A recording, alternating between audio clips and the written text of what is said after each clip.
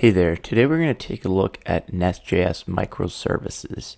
We're going to set up a sample application that includes an API gateway that our client can talk to, and then we're going to connect two separate microservices to this gateway. So we're going to need three separate Nest.js projects for this.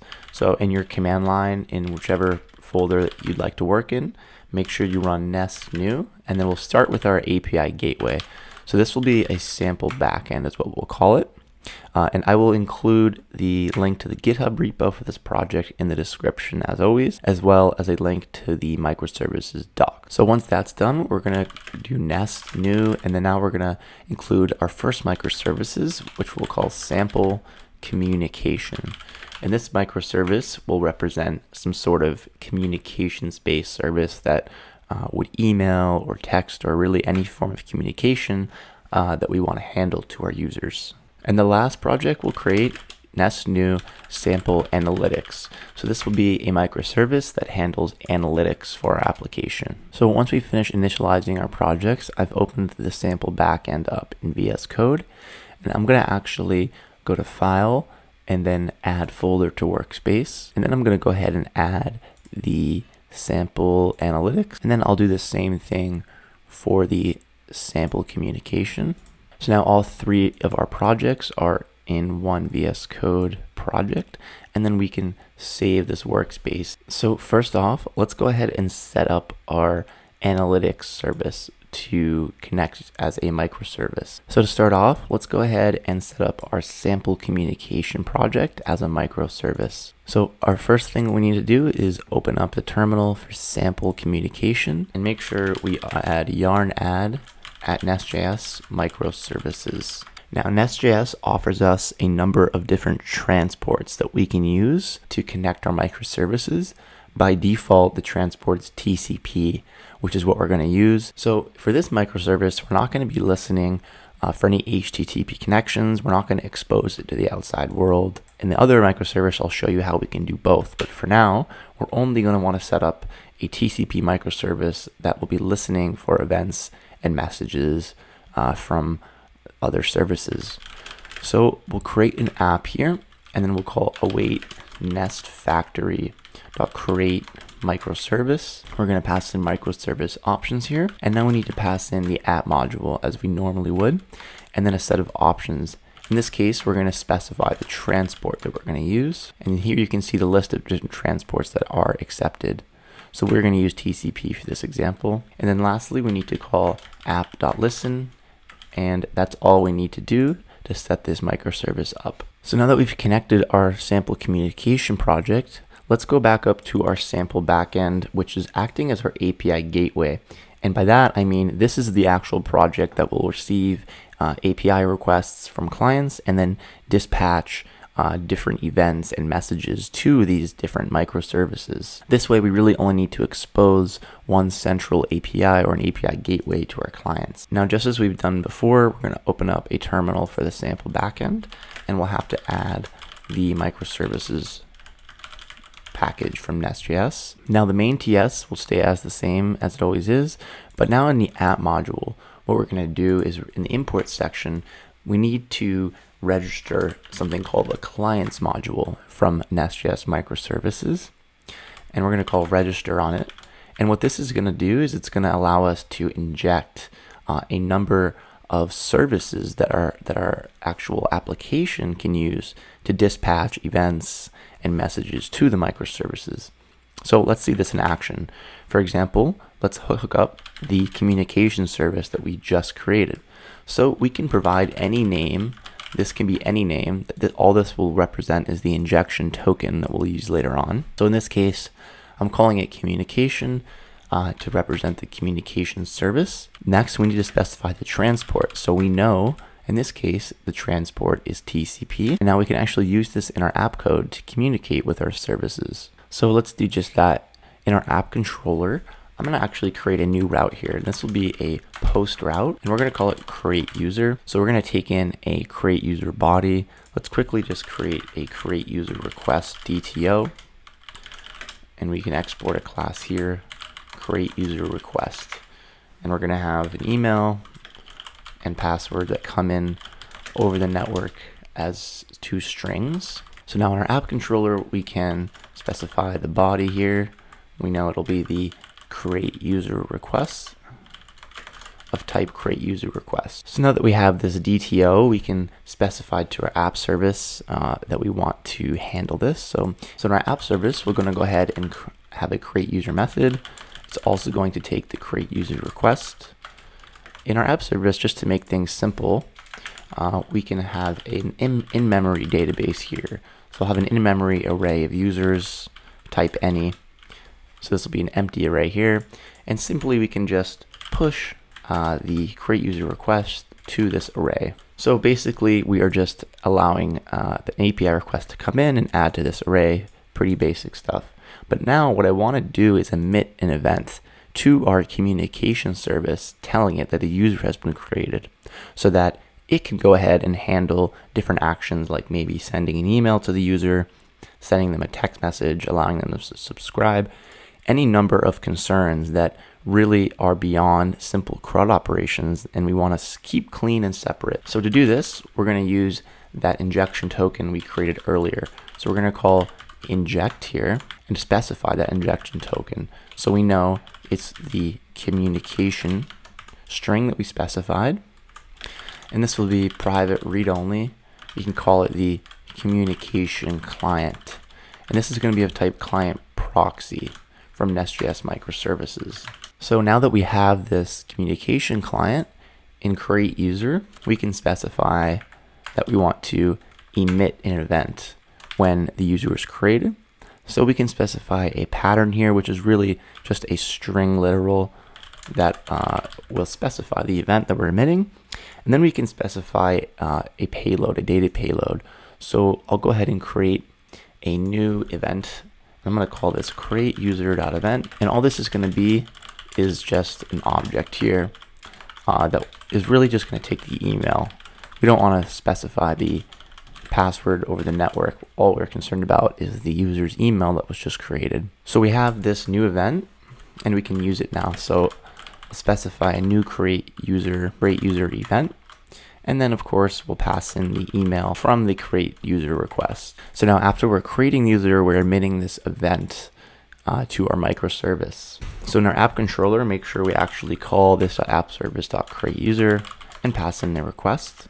And so now back in our communication microservice, we need to wire things up to listen for this event. So our controller acts as the entry point for all communication in the app, and it will be the same for events and messages in this architecture. So we'll add a decorator here called event pattern, and now we specify the pattern to which we want to listen for, and of course we know this is the user created event pattern.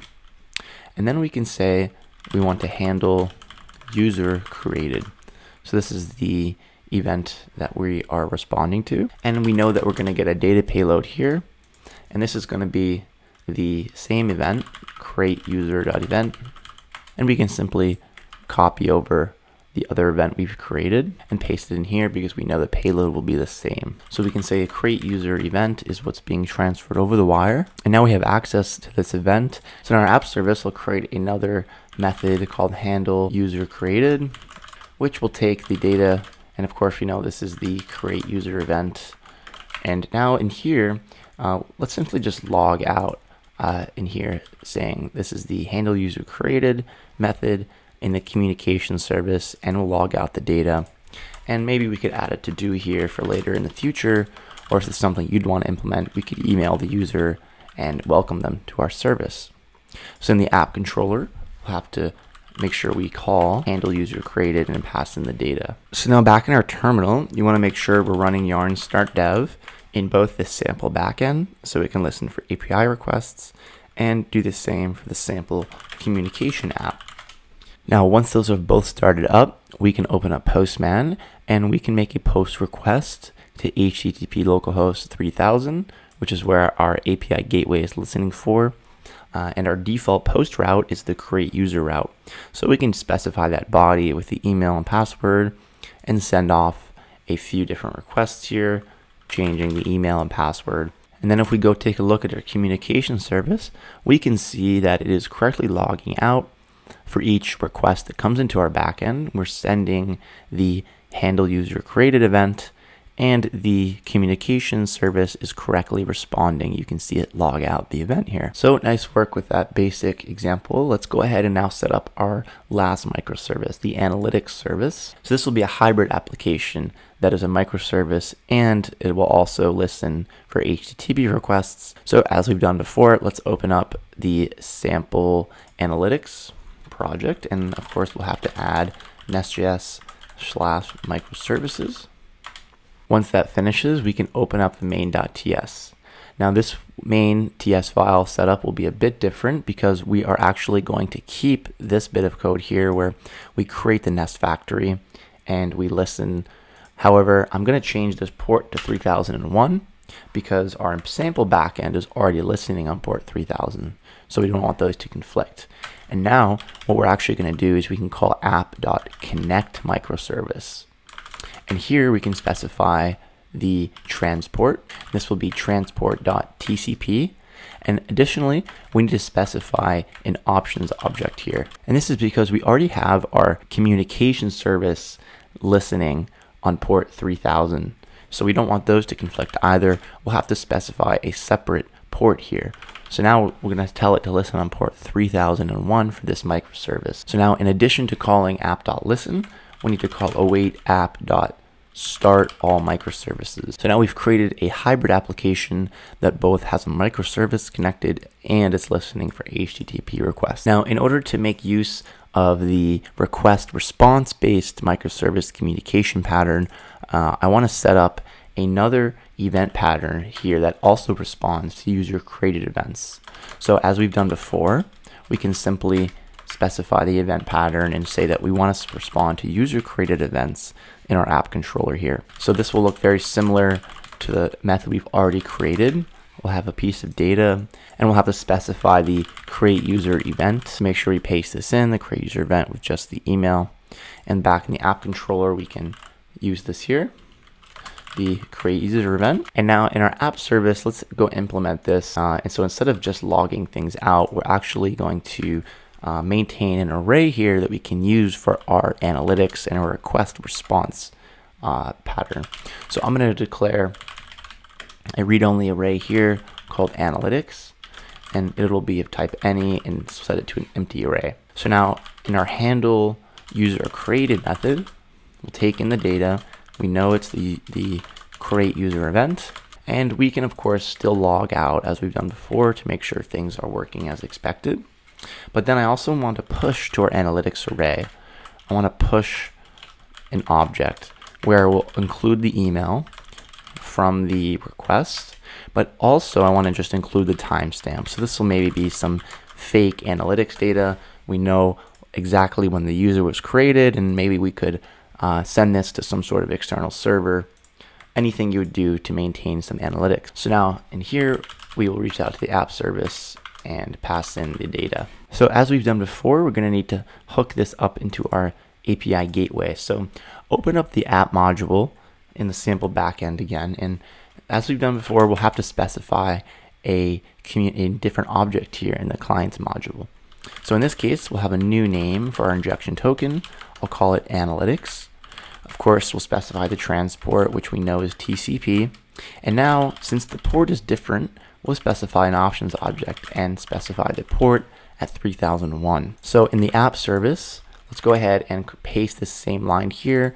We'll have to change this client proxy to be of type analytics here for our injection token.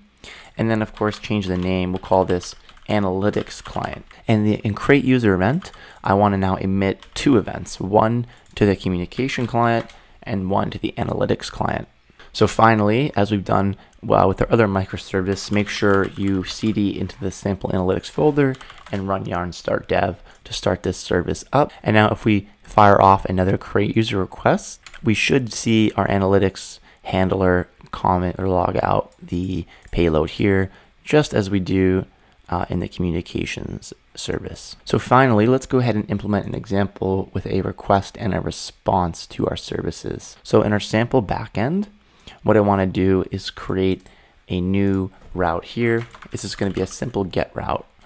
with the name analytics. We are going to call this get analytics. So we're going to proxy this off to our analytics service. So in our app service, I'll add a new method here called get analytics. And all this is going to do is proxy off to our analytics client, and we're going to send a command. So this is going to be similar to our event. It's going to be an object which will be matched to whichever service we send to. So we'll add an object with a command key, and we'll just simply call this get analytics. And the payload will be an empty object. We don't need to include any data for this request. Now, importantly, this request here, this send method, it returns what's known as a cold observable. So only when your code subscribes to this call will the message actually get sent. Thankfully, Nest.js, when you return an observable from a controller route, it's automatically subscribed to, and the result is returned to the client.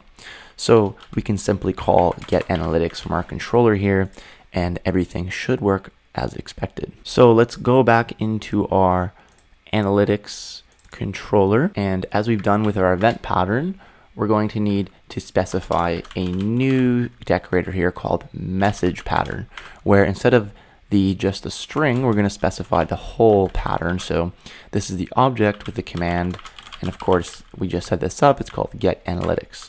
So we can now actually implement this method, which has been proxied on from our backend API gateway, and we will call this .app service and implement a simple method in here. We'll call it get analytics, and all this is going to do is return this .analytics. Very simple. So we can just call get analytics. And so now, after we go ahead and create a few more users, hopefully see that the analytics service is updating the analytics array. So now if we call our backend with the analytics route and call get, we can see this data that has been returned from the analytics service, the list of emails with the timestamp. And additionally, our analytics service also has an HTTP server, so let's make sure that's working okay.